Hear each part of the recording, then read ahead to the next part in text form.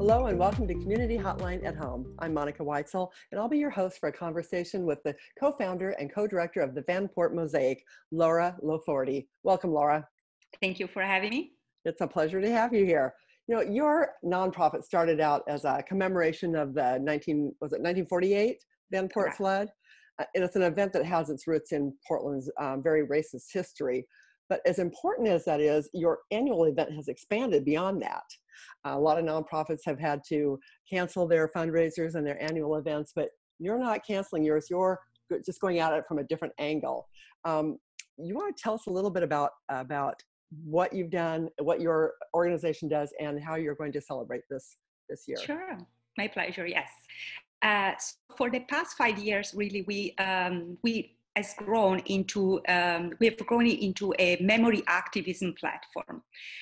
We started as a collective of people simply interested in exploring the history of Vanport in a more complex way. We felt that there must be more to a story than the day of the flood, which is, of course, is incredible tragedy, but often that is the narrative that, especially as journalists, we go after, right? It's the worst thing that ever happened to a community. So as a community of journalists, media makers, artists, historians, and Vanport families, we felt that it was time to actually expand this narrative and really create a space for a much larger and more complex and more probably authentic representation of this experience. So that was the seed of this idea. Mm-hmm. We did the first festival in 2015 and thought that was it, but the response was just so encouraging and warm, and also we became more and more curious about what else, because of course a story like the Vanport story, that is the story of an entire city that existed for 5 years, and it became a multi-ethnic, multicultural community when the rest of Oregon was everything but, or I would say even the rest of the country. We felt this was just an incredible mirror of so many current issues. And without understanding that history, we felt we will never really grapple with the reality of Portland and Oregon. So that was the seed. 5 years later, here we are with a festival that was planned to be once again for over 2 weeks,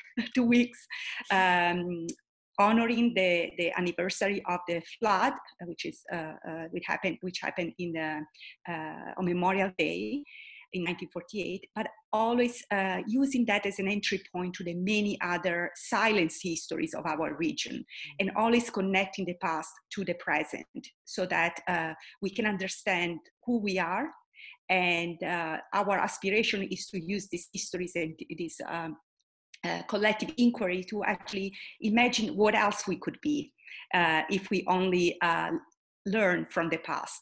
And if we'd actually learn from the past, it would be wonderful, wouldn't it? Wouldn't be? as we are in the midst of what this of this tragedy and truly where all the inequalities and the undone business of justice are right in front of our face. And it's all coming up again, isn't it? Yeah. So, and that is why I personally felt that, we cannot do the festival. Obviously, our events are truly multi-generational and intimate and face-to-face and community dialogue. So everything that you shouldn't do right now, you should do it because we need to be together. But obviously for safety, that would be a very bad idea. But I felt that the stories still we need those stories, we need those connections, we need to elevate the experience of those who traditionally, historically, and currently experience the injustice and the inequalities. And so I thought, well, it's not the same. I wouldn't say this is the Vanport Mosaic Festival as you know it, because truly for us, be in the space together and also be in venues and places that are truly meaningful to the communities we want to honor, it is critical, but obviously we cannot do it. And so I would say it's a manifestation of the same aspirations. And so it will be a series of events in collaboration with many, many partners, many individual artists, historians, cultural organizers, and activists, as a way to amplify the histories and the current stories that truly need to inform how we will imagine what's next, what could be a normal that is actually just and fair, and where everybody can thrive and everybody can belong. So we're going to explore many histories of exclusion, but also, as always, we don't want to, that's why we are a mosaic. There is a complexity in these stories. It's not a story of victims.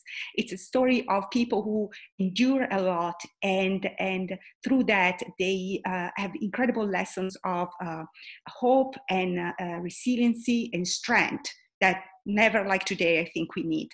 We do. The timing is actually good in that. I mean, this will be it's a good way to tie the present with the past.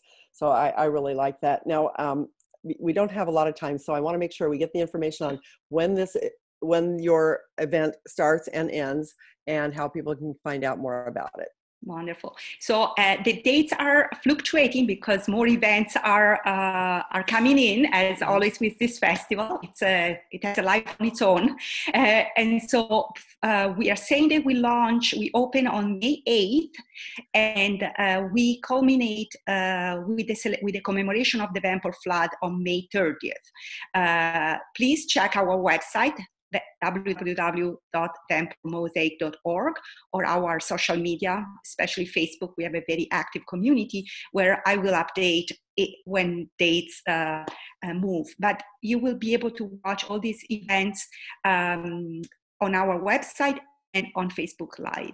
And since we're here, if anyone has stories about Vanport and personal memories, this is an ongoing effort of memory activism effort in collecting all the little pieces, the gems of this history. And so you can reach out at info@vanportmosaic.org.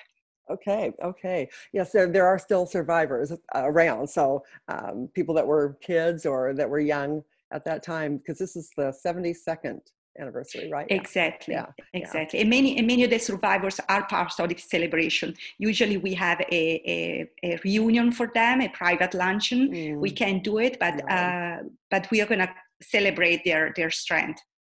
Good. And it should be celebrated. And I love what you're doing, Laura, and I wish we had more time to talk about it. So I hope in the future we can get together and actually do that. But in the meantime, this gives people something they can do at home. They're stuck at home anyway. They might as well tune in, check out all the things. You may have more people involved than you ever did before, because, it's absolutely accessible. Yeah, it can be an opportunity. Yes. I appreciate it, Monica. Yes. Thank you so much. And thanks for being on the show today. And best of luck to you. Thank you. Bye. Yes, and thank you to our viewers from all of us at MetroEast Community Media. Be safe and be healthy.